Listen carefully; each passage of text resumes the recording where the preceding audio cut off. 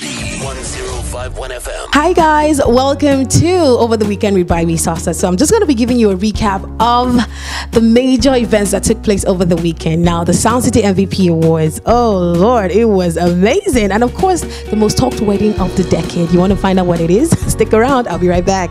105.1 FM. The Sound City MVP Awards took place at the Eco Convention Center and it was hosted by the one and only Bonang Mateba from South Africa. It was amazing. Big congratulations to all the winners of the night, most especially Burna Boy, as he secured the throne for the second time in a row as the new king of Afrobeats, winning for the second time in a row the African Artist of the Year. Yes, and hey, can I just talk about my top 3 best dressed of the night? Yes, Seyi Awolowo, former Big Brother Nigerian housemate. What? The way he looked so Africanistic in his attire. Blue kaftan with the whole muffler. It was just so royal. Yes, and of course, Dakore Eguson Akandi.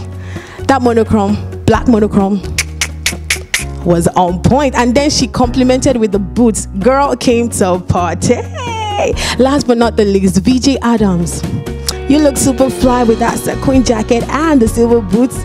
Big ups to you.